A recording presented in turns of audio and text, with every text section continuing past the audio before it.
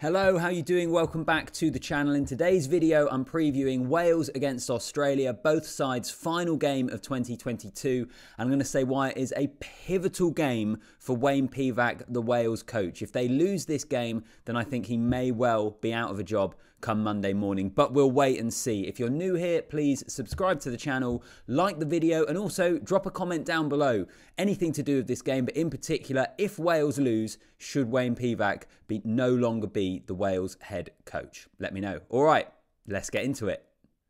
So the team news has been out for a little while for this game. Sometimes in these previews I run through the full 15s, but given that the teams have been out for a bit of time now, I'd imagine most people would have already seen the lineups. So rather than just going through the 15, I'm going to go through the headlines, the changes, and kind of what's interesting. And then in the video I will be explaining just why I think it's such a pivotal game for Wayne Pivac. In fact, could you say outside of World Cup semi-finals and Grand Slam deciders, that this is as big a game as Wales has had in recent history, in a way, in terms of the future of the head coach? I know there's nothing riding on it in terms of a Six Nations title or knockout in a World Cup or anything like that, but it just feels significant to me. Let me know what you think down below. But in terms of the team selection that Wayne Pivac has gone for, 6 changes from that defeat to Georgia. No real surprise. First of all, many enforced. This match is outside of the test window, so players that play outside of Wales aren't available. And also such a terrible performance against Georgia, they surely had to change it up. So you've got young Joe Hawkins.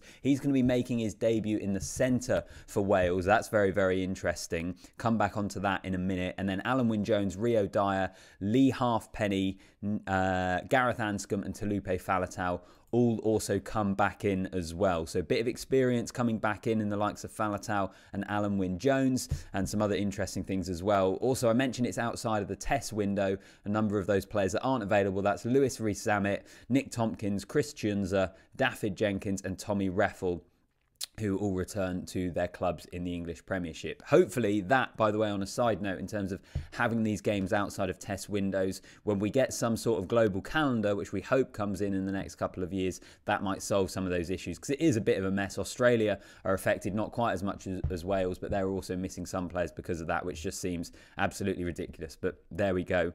I want to talk about Joe Hawkins into the centres. That's an interesting one. A young guy getting his debut right at the end of the tour, right at the end of the year for Wales. He's been part of the squad for the last month. He's been training with them, plays for the Ospreys. I think this is down to injury more than anything else. Owen Watkin came in and started against Georgia in place of Nick Tompkins, who was available. And part of the reason for that, I think, was Wayne Pivac wanted to work on combinations and give Watkin and George North more time playing together in the centres. Watkins now picked up an injury, so he's been forced into another change. Also, Johnny Williams has already been ruled out through injury. Nick Tompkins goes back to the Premiership. So they're a little bit light in those centres. Joe Hawkins comes in. What a great opportunity for him. I hope he takes it with both hands. But it's a tough environment to be coming into in a way. You know, a side on the back foot, not that much confidence, haven't won much this year at all. Interested to see how he goes. But I think, you know, when you're decimated by injuries and have selection issues like this, again, there's just a lack of continuity, it feels to me, in this Wales squad at the moment. Not just in the centres. I'll get onto some of the other positions as well. There's chopping and changing. Does Pivac know what his best team is? I'm not so sure. Also, we've got the return of Alan Wynne-Jones, his first start since the end of the Six Nations when he started in that defeat against Italy. He came off the bench throughout the tour of South Africa. We haven't really seen him this autumn particularly. Certainly hasn't been part of the squad for the Georgia and Argentina games. How much longer does he have at international level? I think Adam Beard and Will Rowlands, when they're fit, are now the starting locks for Wales. Will Rowlands picked up an injury against Argentina, so he's since been out. But it's Will Rowlands and Adam Beard, the starters for me. And then when you've got the likes of Ben Carter, who's there coming through, that, you know, there are some younger guys who I'd quite like to see given more of an opportunity. And speaking of Ben Carter, he started against Georgia. He's dropped back down to the bench for this game against Australia. I'd have liked to see him be given more of an opportunity, given another opportunity to start in that second row. I understand what Alan Wynne-Jones brings. What is it, 167th international appearance, something absolutely ridiculous like that. He's vastly experienced. Maybe you want him coming into a side that have just suffered such a bad defeat to Georgia. So it kind of makes sense. I can see the reason for bringing Alan Wynne into the side, but as I say, I would have quite like to have seen Ben Carter be given another opportunity. Elsewhere, Lee Halfpenny, he's getting his first start since 2021, comes in at fullback. Again, experienced guy. I think there's no real complaints there. Is there? Lewis Rees-Zammit has been playing fullback. He's not available because he returns to the Premiership. Halfpenny comes back in. Liam Williams is out injured. We know that Liam Williams will most likely be the fullback when he is fit. So no real complaints there. And also just a final thing to point out in terms of the Wales team news is it's a stronger bench in regards to the front row than last week, which was, you could argue, where the game completely turned in Georgia's favour. Wales got absolutely marmalised in the scrums once the replacement front rows came on. It was ridiculous. They were just flying backwards. Scrum penalties to Georgia, gave them the penalty to kick into the lead, and it won them a penalty towards the end of the game as well, which basically sealed the victory for Georgia. So a stronger bench. You've got Thomas Francis and Ryan Elias returning, a bit more experience there. I think that's very noticeable after what we saw against Georgia. Also, just finally, 3 of 11 internationals Wales have won this year. They've only won 3 out of 11. That is pretty shocking. Australia isn't much better though. Let's get on to the Wallabies. Australia have won 4 of 13 matches. So if you look at those records and you just want to take those statistics, these sides are probably quite evenly matched in that they've been struggling for consistency. They're probably low on confidence. Form's not very good. And also they're all missing players as well. This is the 5th international for Australia in as many weeks. They've had a very, very busy autumn, and it's catching up at them. A whole raft of injuries to go along with all of them that they've suffered this year. I mean, it must be unprecedented, the amount of injuries Australia have suffered this year. They were losing players in the summer when England were touring. They feel like they've had no consistency in terms of selection because they're just missing so many players. I wonder whether it's something that the Australian Rugby Union need to look at, maybe, into why is this happening? Is it just freak accident? This can happen in the game?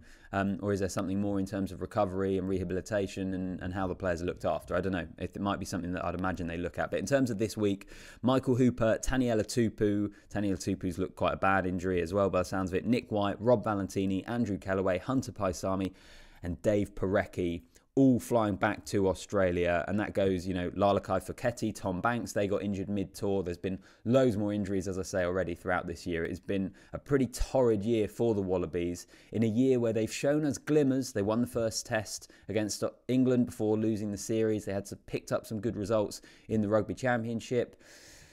But hey, look, good away to France in Paris as well in the autumn, losing thanks to a Damien Penaud try.